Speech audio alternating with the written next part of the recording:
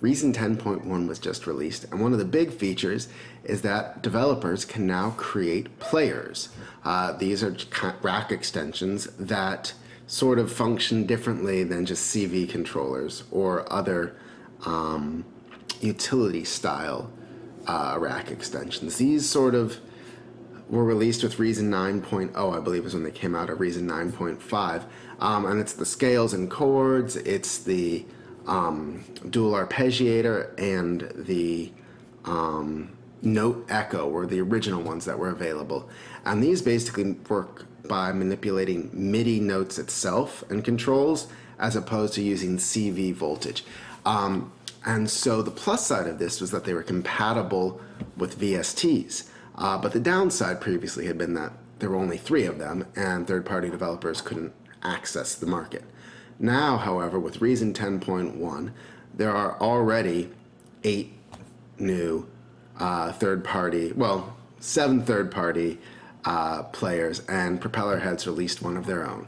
So I just wanted to take a quick second to point this out to you and just take a quick overview of these in case any of them might meet your interest.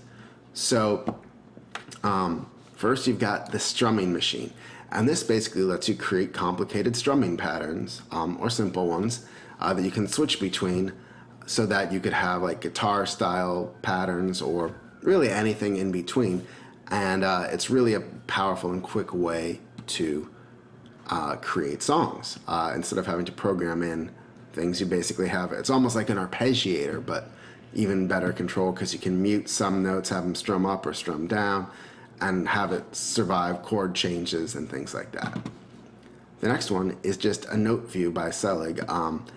And to be honest, it seems pretty simple, but that's how I felt about a lot of Selig's plugins, and then I use them all the time. Sometimes you just really want something simple, and that's what he delivers.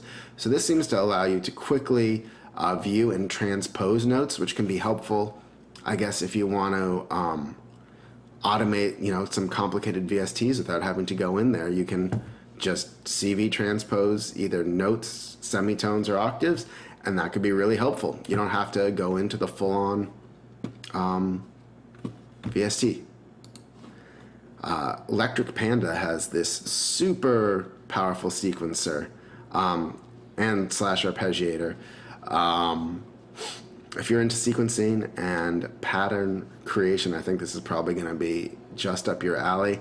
I don't make too much music like this, so it's not for me, but this thing looks just insanely powerful. You've got the ability to control gates, velocity, length, notes, which octave, delays, probability, repetitions, and look, there's like an entire channel for each of them, for each instrument, and there's multiple playback styles. It looks like it's got a really user-friendly color-based layout. It seems super powerful. If this is your thing, if you're into programming and sequencing, then I think this is probably your jam. This MIDI to CV converter by LoveOne is probably going to be huge. It basically allows you, I'm assuming it allows CV to MIDI as well. No, it goes, so MIDI output, MIDI input, and then it'll do CV. Yeah, so this is going to be huge for allowing you to get things in and out of your player stacks, which is going to be really powerful now that we've got more players. This is also sort of the thing that you would expect to be a native Propellerheads type player or utility, but it's not, so bully to LoveOne for including it. Then we've got another instrument player by LoveOne, which is a MIDI compressor, basically, which will just sort of control your velocity.